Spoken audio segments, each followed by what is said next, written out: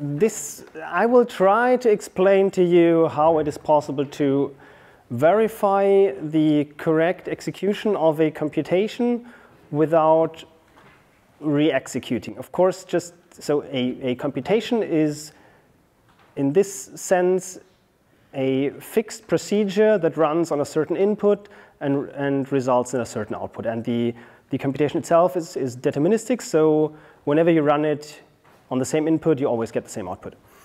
And of course, the obvious way to do that is to just run the program again.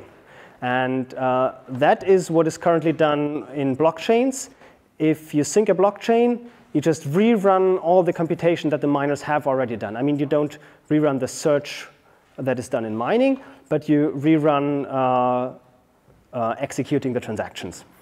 And on the horizon, there are new research results which might allow you to do some things which then result in checking a computation and being reasonably sure that it's correct faster than re-executing them. Okay, and as an outline of this talk, I will start with explaining why that might be useful for blockchains. I already started a little on that. And then there are basically two popular approaches to that problem. One of them is called SNARK, and the other one is called STARK. And they share some properties, and in some other regards, they are fundamentally different. And since there were already talks about SNARKs, I will focus on STARKs for the rest of the talk. And I'll try to explain how they work. And the first component of STARKs are running the computation and generating something that's called a computation trace. And this is then encoded into a polynomial. And the second component is something called IOPP, Interactive Oracle Proof of Proximity. The first two are already bored. Can understand that. And this is used for low-degree testing. And then in the end, we'll see how you can add zero knowledge to the whole thing. I am in no way responsible for any of the results explained here. And this is a long line of research that started in the 90s. And the names here are just some of the contributors. And I already warn you that I will leave out some details, quite a lot actually. But I hope you can still see the main breakthrough ideas there. And I already have warned you that it might be a little dry. So if you have any questions in between, please ask to make it a bit less dry. Okay, verifying blockchain. When you look at a blockchain, it always starts with a block with a number 0, which contains the genesis state, which might be completely empty or contain some pre-allocated funds. And then you add a new block, and this block number 1 then contains a list of transactions, and sometimes also something called a post-state root. So this is you take the state of the blockchain, so kind of the account balances, and create a Merkle tree of it. And in the block or in the block header, you store the root hash of that Merkle tree. And now, assuming we have this technology and it is practical, this Stark technology, this verifying computations without re-executing them or faster than re-executing them, then we might be able to attach a proof to that block which can convince a verifier that the transition from the genesis state to the state in block 1 by the given transactions was done correctly. So that this post-state root is the post-state root you actually get when you run the transactions. But we assume that it's possible to verify this proof without actually re-executing the transactions, without actually finding out the effect of the transactions. And so if this block comes in and you want to verify it, you just run the proof. You don't re-execute the transactions. And this is a little boring, but it gets more exciting when we add block number 2. This block number 2 looks similar. It also has transactions, and it also has a post-state root. It also has a proof, but now the proof does not only prove that the transactions took the state from the state in block number 1 to the state in block number 2, but it also proves that the verification of the proof in block number 1 was done correctly. Okay? So this proof does not prove that the transition from genesis state to block number 1 was correct. It only proves that the proof in block number 1 was verified correctly. And that's a big difference, because especially as the blockchain grows, the amount of work that is required there stays the same. So we only verify the transition from block 2 to block 3 and the checking of the proof in block 2. We don't verify the checking of the proof in block number 1 and the transition from 0 to 1. So what we only do is we have a proof that the state transition from the previous block to the current was correct, and the previous proof is correct. And this means that syncing a blockchain, if we have the technology, then syncing a blockchain just means downloading the state and verifying the proof in the highest block. That's it. That's all you need to do. So you don't need to rerun all the previous transactions. So yeah, and to warn you, so this does not yet work in practice, and it does not solve the problem of data availability, and it does not solve yeah, you only know that the block that you have is correct. You don't know whether it's the highest or the one with the most proof of work. So that's similar to data availability. So somewhere out there, so you might be disconnected from the network, and the rest of the network might see a much longer chain, and you're on the wrong block. That's something you can't do here. You can only see that the block you have is correct, and the whole history is correct. OK. So that's what might be possible in the future. And now, how do these computation verifiers work? Almost always, those start with something that is called an interactive protocol. In an interactive protocol, you always have two parties. One party, or you might also have more parties, but most of the time you have two parties. One of them is called a prover, and the other one is called a verifier. The prover is usually much more powerful than the verifier. So think of that. Prover is someone who creates a transaction, and the verifier is just a smart contract on the blockchain. So the prover has tremendous amount of memory, tremendous amount of disk space, access to network, and the verifier is extremely limited. And they exchange messages. Prover sends a message to the verifier reads that message, answers with her own message, prover reads that message, again answers with her own message, and so on. And the verifier is allowed to use randomness. And so on correct input, so think of it as for a fixed computation, input and output pair, and this is correct if the computation on that input yields that output. If that's the case, then the verifier has to accept after the exchange of messages. And on incorrect input, if the computation was wrong, then the verifier has to reject with high probability. So the verifier uses randomness, so we have to say with high probability here and not with certainty.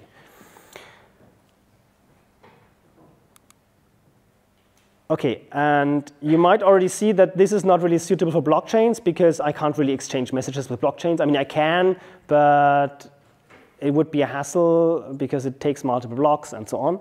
And because of that, interactive protocols can often be made non-interactive by a technique called or named after Fiat and Shamir. We might take a look at that later. OK, and now let's compare snarks and starks. So just name the acronym. Snarks is succinct non-interactive arguments of knowledge. and Stark's is succinct, transparent arguments of knowledge, although Stark's are also non-interactive most of the time. But it doesn't really matter what these acronyms mean. The thing is the proof size. So proof size means the length of the exchanged messages, and usually when they are non-interactive, this means the prover just sends one single message to the verifier processes this message and says, I accept or I reject. And since it's just a single message, it's also called proof.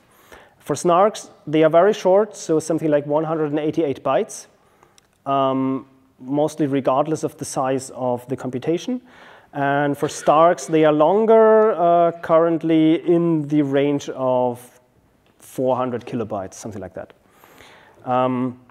Snarks are not run once. This means snarks require a quite costly setup phase, but this setup phase only has to be done once for one type of computation, and then it's extremely fast. So you have to invest a little in the setup, and then you can repeat it multiple times. And for Starks, that's not the case. There's no setup, so in general, it's a little slower, but you can do it multiple times on different functions. Transparent, that's quite important. That means that for snarks, you need random numbers, and you need to keep them secret. So in this so-called trusted setup, the setup phase that you just do once in the beginning, random numbers are generated, and they have to be kept secret, or have to be kept secret at all cost. But they are not needed anymore later, so you can also destroy them. That's why you might have seen videos of people drilling holes in their computers and things like that. For Starks, that's not the case. Anything that happens in Starks is public. So, of course, Starks can also have zero knowledge. But so there are private parts, but you don't need this trusted setup. You don't need the toxic waste, the random numbers that you need to destroy. And snarks rely on some assumptions about cryptography. For example, that elliptic curves are secure, and also something like knowledge of exponent, which is in practice not true anymore once we have scalable scalable actual quantum computers. So because quantum computers can break elliptic curve cryptography. For Starks, that's also better because they only rely on the existence of collision-resistant hash functions. And I think this is something that is reasonably true for quite a long time. Okay, both technologies here and many others start with encoding computations as statements about the equality of polynomials. And this is, so encoding computations as polynomials is quite useful because you can easily check whether two polynomials are equal or not by evaluating them on some points. And the reason is that if two polynomials are not equal, then they are different at almost all points. So in the rest of the talk, we will always talk about polynomials over finite fields. And this means you can actually have numbers there. So they are two different polynomials are only equal at a number of points that is equal to their degree, and different in all other points of the fields. And so the problem is that we want to avoid the prover having to send the full polynomial to the verifier, because the polynomial is usually rather large, and we want the messages to keep small, because these messages are stuff that needs then to be encoded into the blockchain. So the verifier wants to check that two polynomials the prover claims something about are equal, and has to evaluate them for that. But she doesn't know the polynomial. So she kind of has to ask the prover to evaluate the polynomial for her and then check that the numbers are equal. But she has to kind of trust the prover that this evaluation was done correctly, or the prover has to convince her that she did it correctly. And snarks and Stark take two different approaches there. Snarks use partially homomorphic encryption for that. And it works by the prover evaluating the polynomial at an unknown point or an encrypted point. And this encrypted point is the thing that is generated during this trusted setup. So some randomness that is later destroyed is used to create a random but later secret point where the polynomials will be evaluated. And so this is homomorphic encryption, so if the value at the encrypted point, which is the encryption of the value at the point, so if those are different, then also the decrypted versions are different. And because of that, you can throw away the randomness. So you don't need the decrypted point anymore. You can just work with the encrypted point. OK. And Starks don't use cryptography. They just use hash functions. Not sure if you count that as cryptography. And here, the rough idea is that the prover commits to the full evaluation of the polynomial. So they take the polynomial, evaluate it at all points in the field, or at least a large number of points, and then create a Merkle tree of these function values and send the root hash to the verifier, just the root hash. And then the verifier can request the prover to send some values. And these values then, of course, come with Merkle tree proofs. And the only flaw is that, as I said earlier, the verifier has no control about how the prover actually evaluates this function. And because of that, we need a second component where the prover proves the verifier that this gigantic array of values she has is actually the value set of a polynomial. And this is done in something called IOPP, Interactive Oracle Proof of Proximity. OK, so let's get into detail. What is a computation? As I said, it starts with an input. So let us simplify computations here rather strongly. And let's assume we have a computer that only has 3 registers. These registers are A1, A2, and A3. The input at the beginning of computation is present in these registers at step 0. This is 1, 4, and 2. And then we have a fixed program that does something on these registers. So for example, at step 1, we take the value of A2 and A3, add them, and store it in A3.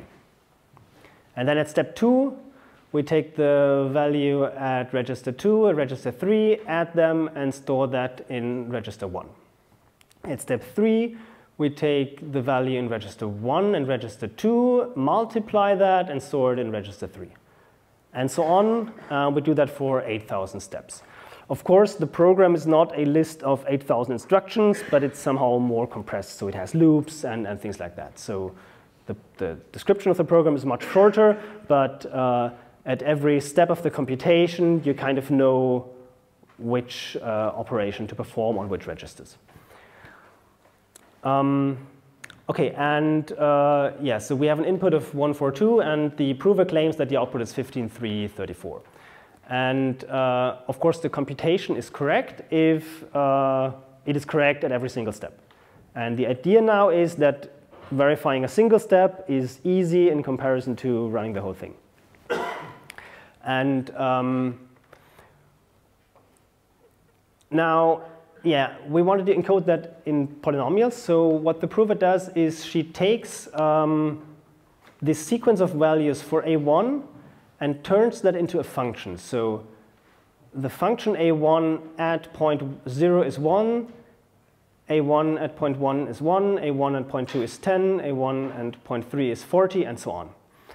These are 8,001 points, and because of that, you can create a degree 8000 polynomial that behaves exactly as that function at these points. So the polynomial at 0 is 1, the polynomial at 1 is 1, and so on. Degree 8000 might sound a lot here, but yeah, that's how it works. And yeah, I mean, in the paper, they actually go to degree, I think, 10 million or something like that. I mean, the number of steps of a computation. Yeah, and we do that with all 3 registers. And now there is another polynomial called C, and this kind of encodes the program. So, and it can be used to check the correctness of a single step in the following way. Okay, so this is the first complicated formula. I'm sorry about that. So the computation is correct if and only if the inputs and the outputs are correct. So that's something we have to check in addition. And I mean, output is correct here does not mean that output and all the preceding stuff is correct, but just the output. And in addition to that, for all x in between 0 and 8000, so these steps, we run C, or we evaluate C, which is the step correctness checker. And as inputs, it gets x, the step, and then A1 of x, A2 of x, A3 of x, the values of the registers at the beginning of the step, and the values of the registers after the step.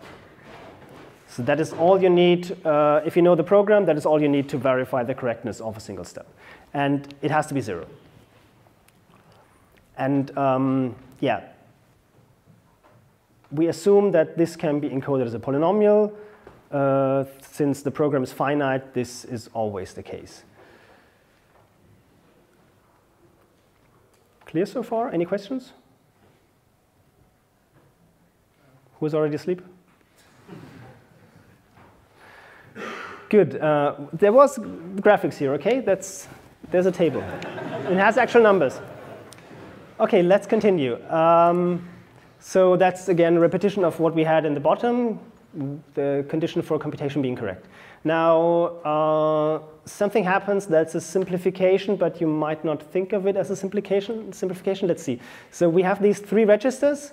And what we do, so we have 3 registers and 1 polynomial per register. And we combine these 3 polynomials into a single polynomial by just kind of stretching it. So we call this single polynomial A, and so perhaps it's better to explain that in the table again.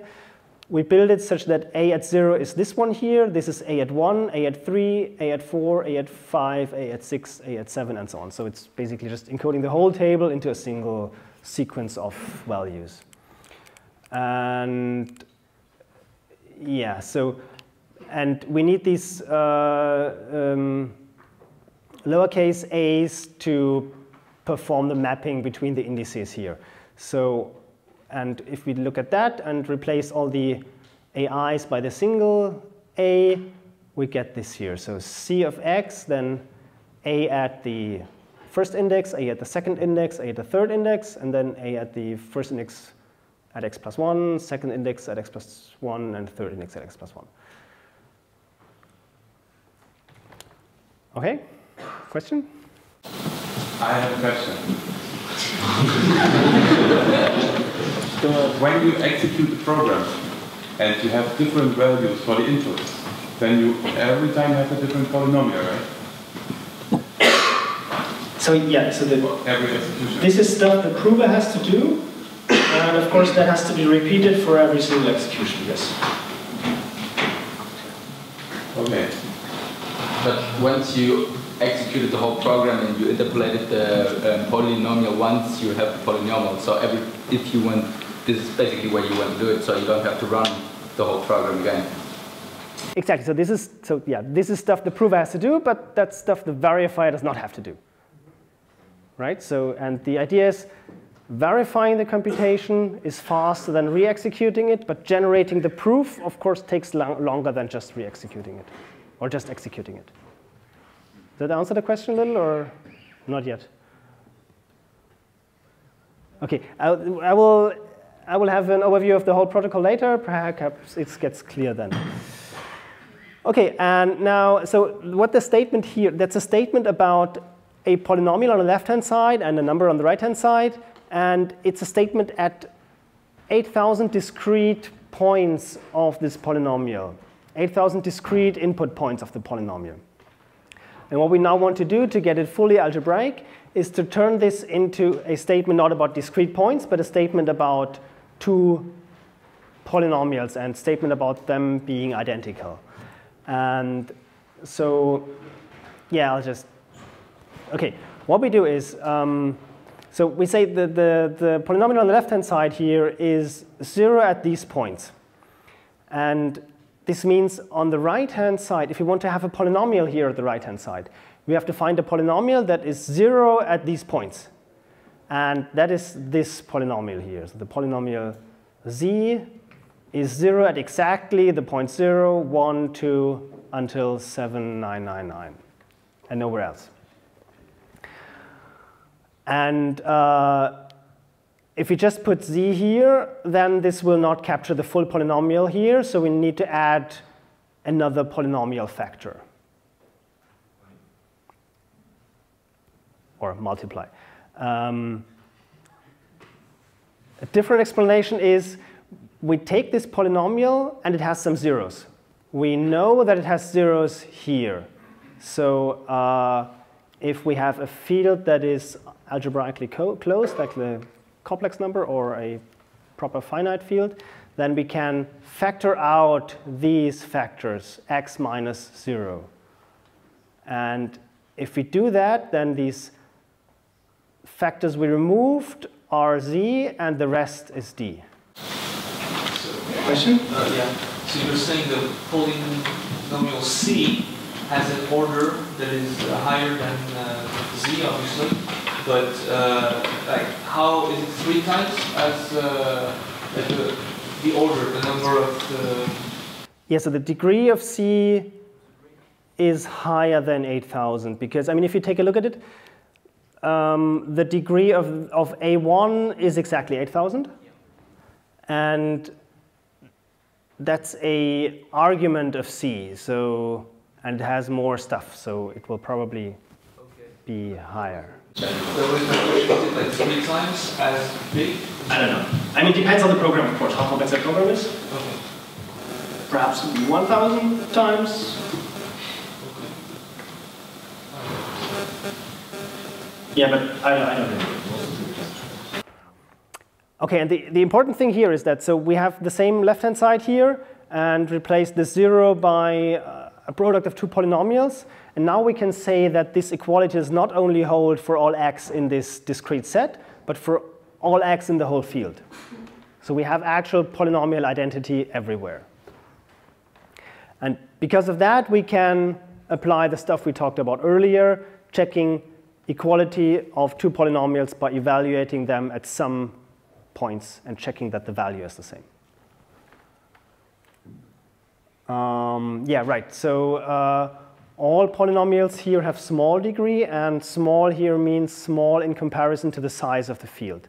So the size of the field is something like 2 to the 80, and the degree of the polynomials is something like between 8,000 and 10 million or something like that. This will be important later. OK, now we've come until here, and I still see some open eyes. That's great. Because now I will describe the full interactive protocol that is run now between prover and verifier. And as a reminder, this is the property we want to show at the end. OK, given. So this means this is a shared input that is available both to the prover and the verifier. C is available to both because this is kind of encoded in the program. That's the function, the program they want to verify. Then these A1, A2, A3, these are simple functions, 3x plus 2 or something like that. And then Z, that's the polynomial that has zeros exactly at the points 0, 1, 2, and so on. This is a polynomial of rather high degree, especially for the verifier, but it has a very simple structure. OK, the prover now computes the polynomials a and d. These are gigantic beasts, and we do not want to send them to the verifier. She computes a by basically running the computation and looking at the values of the registers, running polynomial interpolation, and yeah, that's how she gets a. And then d is obtained by evaluating this expression here and dividing it by z using polynomial division or yeah, something like fast Fourier transform. There are quite efficient algorithms for that. And now the prover actually wants to send the full A and the full D to the verifier, but that is way too long. So we do something that is almost like sending the full thing to the verifier, and it's that this is creating a Merkle tree of all these 8,000, or yeah, of all these values, and sending the Merkle root to the verifier. Ah, yeah, actually, we have to evaluate A and D not only on these 8,000 points, but actually on way more. And the reason for that is if we compare polynomials by evaluating them at some points, and these points can only be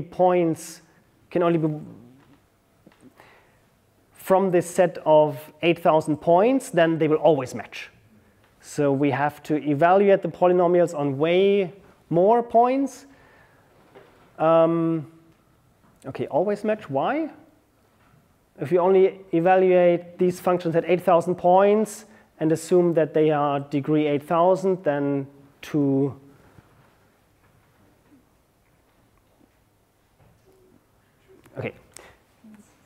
polynomials of degree 8,000 that are different can still be equal at 8,000 points. Because of that, we need way more than 8,000 points to get the right probability. So if the verifier is unlucky, she might hit one of these points where the different polynomials are actually equal. But if there are 1 million points to choose from and only 8,000 are unlucky, then the probability is rather low. So we probably want to ramp that up to 10 million. OK, that's a very large Merkle tree. But it still seems to work. So yeah, what the verifier now does, she requests, so she picks a random x prime from these 1 million points and requests the values of the polynomials at these points. There's some weird notation here, and the reason is that the verifier requests A and D to be evaluated. But if you look at this formula here, then the x prime doesn't directly go into A. It's first transformed via these lowercase a functions. And this means we have to first transform this x prime by A1. That's actually wrong. This -1 shouldn't be there, right? OK. And then the next step is the prover, of course, provides these values. Again, don't remove this -1 here. And she provides these values together with a Merkle proof inside the Merkle tree, where the root of which she sent earlier. And the verifier, of course, checks the Merkle proofs and also checks that, yeah, basically this equation adds up when you insert the values that the prover just provided. Sorry. Yep. Where comes the randomness from? In this model, we just assume that, I mean, this is still interactive. So the model is much more powerful, it's interactive, and the verifier has randomness. Yeah, I don't have a slide for that because of reasons. So I can talk about that now. The way you remove both interaction and randomness is similar. And the reason is, so if you take a close look, then everything the verifier sends to the prover is actually just a random number.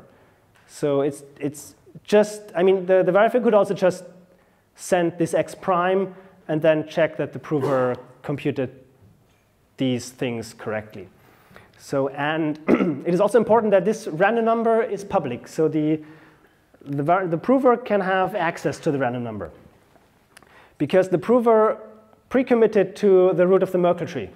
So, and if the prover first commits to the root of the Merkle tree and then gets the randomness, then she cannot modify the Merkle tree anymore.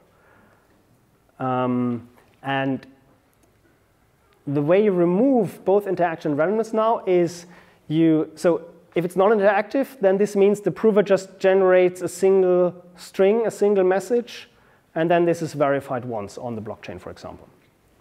And this means this message is basically everything that is sent to the prover as to the verifier, so the roots of the Merkle trees.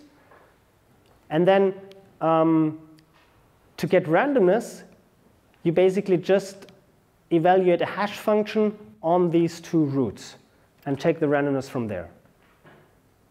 Because this is the same thing. So if the prover first sends the Merkle roots and then receives the randomness, she cannot modify the Merkle root anymore.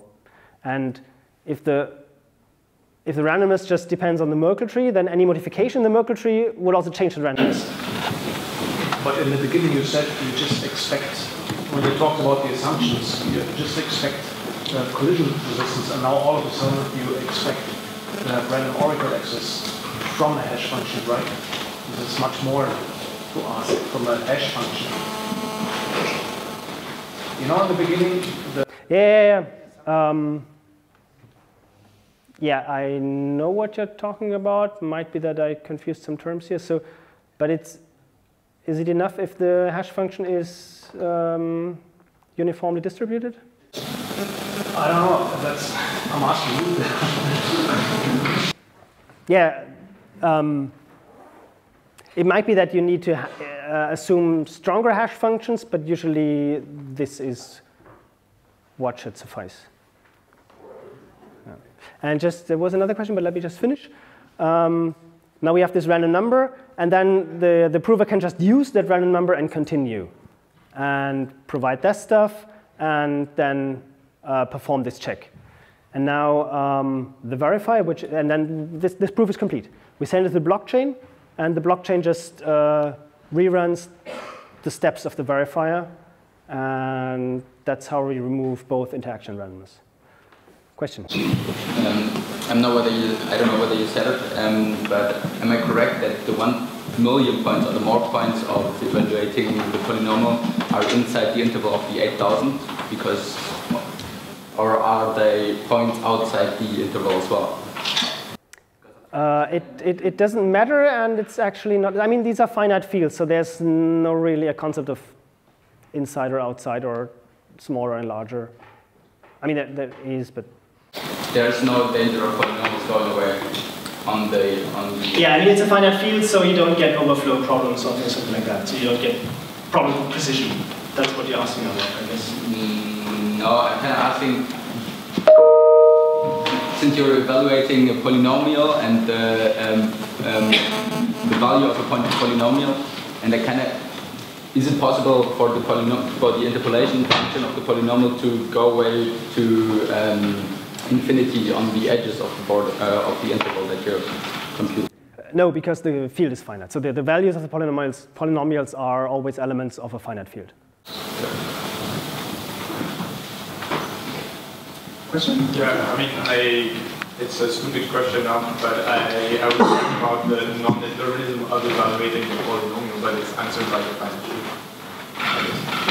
Okay, Right? I mean, you don't have a mathematical problem if you would want to repeat the proof across multiple provers or different architectures in evaluating the polynomial itself. I mean, the computation has to be properly defined to be a mathematical thing without any means of variability or. Yeah, but I think the answer is, as you said, in the finite field. Yeah, that's it. Oh yeah, and another thing of using hash function for randomness, of course, is that this thing gets fully deterministic, which is also important for various reasons. Okay, what is missing from here? I actually said it on the first slide, if anyone still remembers. privacy. What? Privacy. Yeah, that weekend stuff that on top. That's. Yeah? Proof that the polynomial is of small size. Yes. So we can say that the polynomial is a proof that the polynomial is of small size or small degree, I guess. You mean? Yeah. And why is that important? Otherwise, they can just make a polynomial that's correct at every point that might be asked. Yeah, so because otherwise the prover can just, the prover computes this A and creates a Merkle tree of the values, and these values can just be anything. They don't have to be, so just from the Merkle root, you don't really see whether the values are the values of a polynomial. And if they are not the values of a polynomial, we lose this property that two different functions are different at almost all points.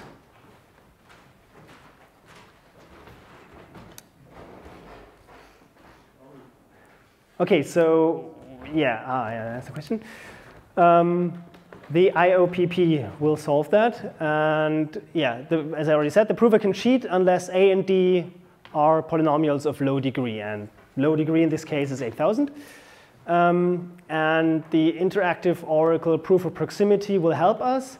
I will actually give a very simplified presentation of IOPP.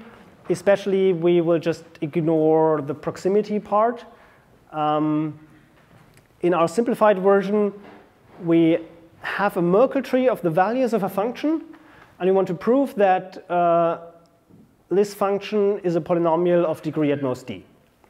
We actually don't care which polynomial, and that's also important. That the prover doesn't have to prove that this A is a certain polynomial.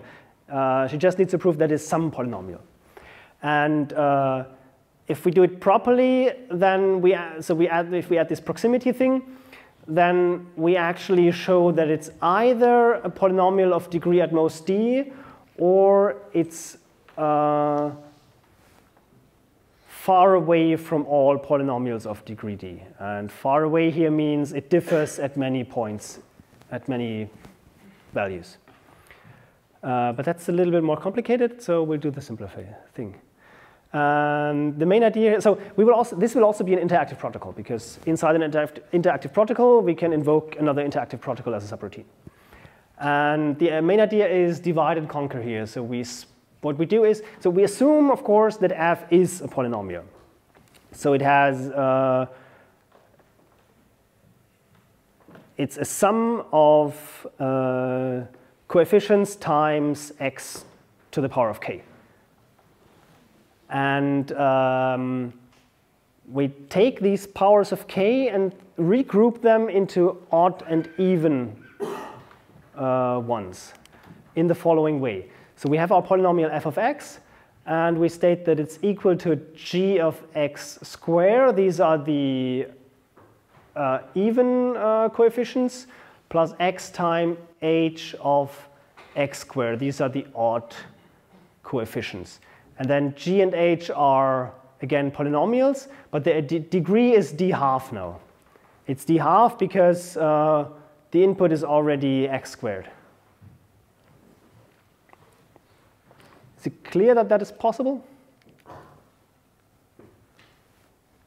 So we just move all even coefficients to the left, group them, and interpret them as expressions in x squared instead of x, and move all odd to the right, factor out 1x, and also interpret them as coefficients in x squared. And what is also important that the domain size, so that the domain is always a finite field, and this is also half because we only have squares here. Okay? And now what we do is, again, the prover commits to a Merkle tree of all values of g and h, and the verifier requests a random check that this equality actually holds. We already have the prover already committed to all values of x. She does the same for g and h, and then we just evaluate this equality at a single point, at a single random point. And so we know that this actually holds with high probability. And now we do the same thing recursively for g and h, but now the degree is only d half. And This recursion will terminate at some point where the degree is 1, at which point and at that point, or it's 0, and at that point the verifier can just check that by looking at it. Right here? Questions? Yeah? The non-interactivity is achieved the same way as Again? the non-interactivity is achieved in the same way as before, I assume, just by choosing the point on the node.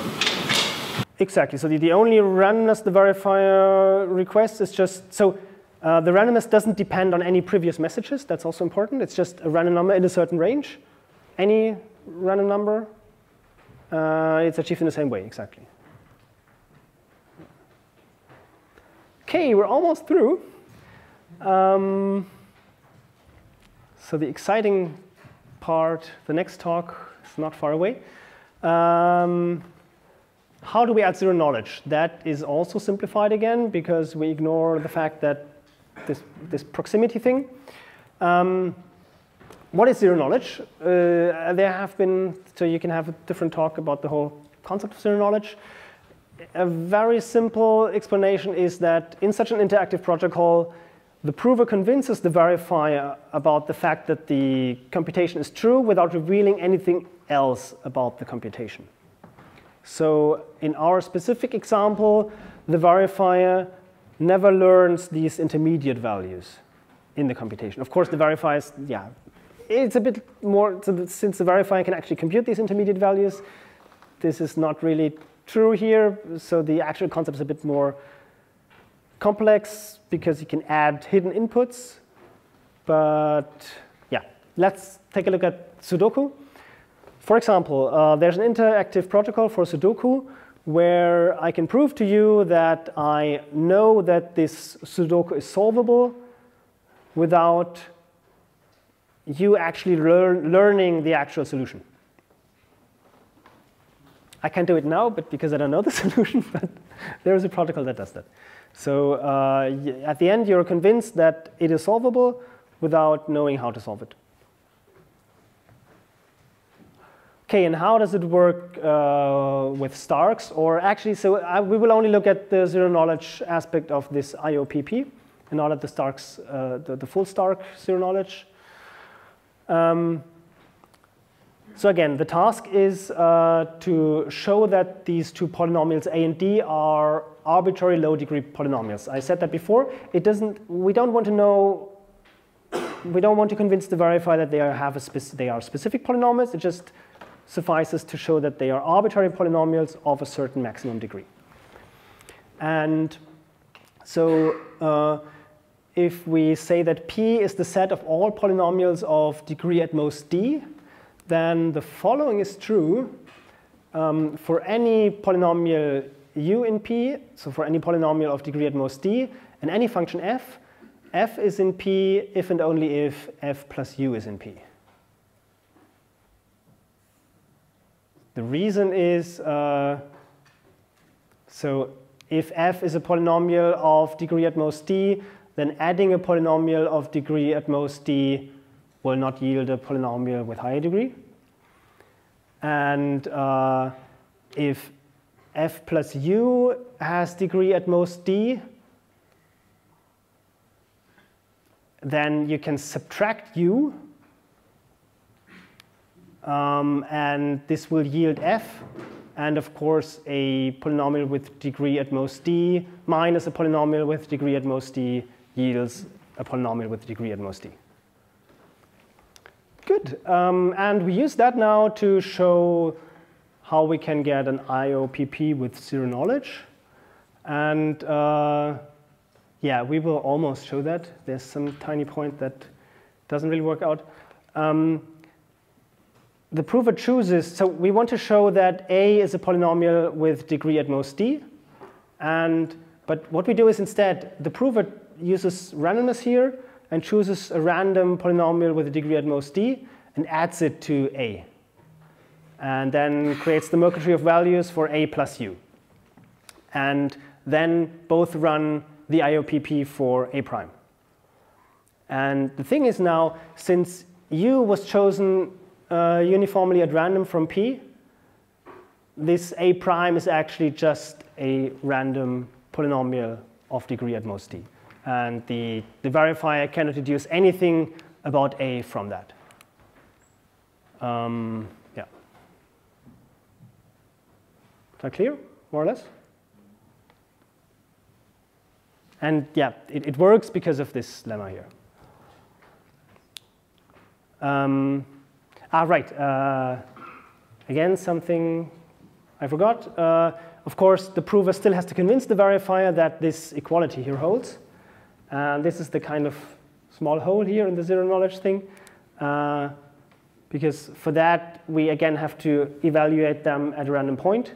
And because of that, the verifier learns at least a single point of A. Actually, the verifier also learns the root hash of the values of A. But in the full Stark construction, so the reason why this doesn't matter in the full Stark construction is that it has a property that if you learn up to t bits of the proof for a certain small constant t, you learn nothing about the actual witness. And this is because of that, it actually is fine to evaluate this at one point. This will not yield anything about the actual thing the proof is about. Okay, I don't have any more slides. Are there questions? So you bring up the Starks, partly you argue because they are less talked about than the Starks. But it's also because you less talked about than they get less attention. Like you made the anecdote. But do you think that they're more applicable to Ethereum than Smart? Actually, it's the opposite. So snarks are already possible in Ethereum because we have these precompiles, and also because the proofs are only 188 bytes, which fits easily into a transaction. And for Starks, we have proofs of size, I don't know, 500 kilobytes, which is way too large for a transaction. So I could think of a specialist blockchain that only has Starks, where 500 kilobytes is not that large, because we have 1 megabyte blocks in Bitcoin. But I don't think it's practical for Ethereum at the current point in time. Are there benefits to Starks? Oh, yeah. The benefits of Starks are no trusted setup. They are quantum resistant. What else did I say? Yeah, quantum resistant, transparent. I mean, that means no trusted setup. And that's about it, yeah. And they also, they don't make any unproven assumptions. So, I mean, crypto assumptions does not only mean not quantum resistant, but I mean, snarks assume this knowledge of exponent thingy, which might just turn out to be not true. Is the setup for the run-once property and for the transparency the same setup? The question was whether the setup for the run-once thing and the transparent is the same? Yes, it is the same. Oh, okay, so it's just the initial setup. Yeah. So in snarks, there's an initial setup that generates a certain amount of data, and that data is then reused for every single transaction, to verify every single transaction. Yep. In exactly your they complex, but they need a trusted setup. I know at least one other scheme that also has most properties, and everything else is the fiat shamir, so it's going to be longer because we make many changes, right? And do you think it's possible to have both, to ever have a concise scheme that doesn't have a trusted setup?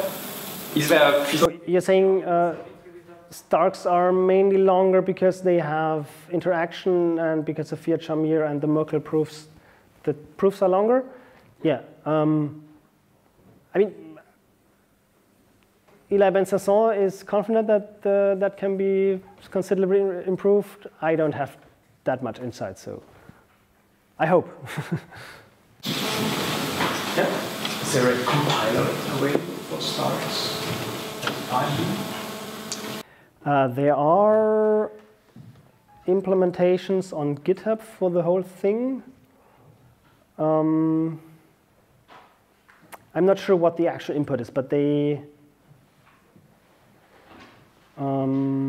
it's not as so. Snarks for Snarks usually have to create arithmetic circuits and then compile them. And for Starks, they start with register machines. So they actually use computation traces. And the paper says that it is better to run on register machines than create arithmetic circuits, because when you start with arithmetic circuits, you end up with polynomials of degree 2. And this is important for Snarks because they can only handle polynomials of degree 2. But Starks can handle polynomials with higher degree. And if you start with computation traces, you get polynomials of degree 8. And because of that, it's more efficient than going through circuits.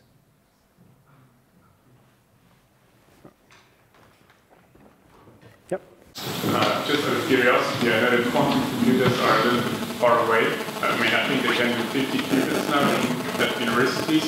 But once you decided for one of them, say for Snarks, and we get the quantum computer, can you change the Starks? Because then the whole thing breaks down, right? So I'm not really up to date, but I doubt that they can handle 50 qubits. I thought very unstable. Right. So there might be. So there's in popular articles they usually say quantum computers, but actually there are two vastly different types of quantum computers, and one of them is adiabatic quantum computers, and they cannot break discrete logarithm. They can just do some optimization problems, probably quite fast, but actually there's no real theory about that. And I think those have 50 qubits, and the others I think might have 10 or something like that. And so the number of qubits you need is basically the key size. If you have a full quantum computer with a key size up to your private key, then you can recover that just from a public key. Whether you can switch from Snarks to Starks, I mean, they are fundamentally different things, but if you build your system flexible enough, then of course you can switch. I mean, yeah. And I mean, if you start with a system like Ethereum, then you can have smart contracts and can have both at the same time. If either the EVM is performant enough to implement Starks, or Starks are improved as much as such that they can be run on the EVM. Okay, then sorry for boring you for an hour, and thanks for your attention.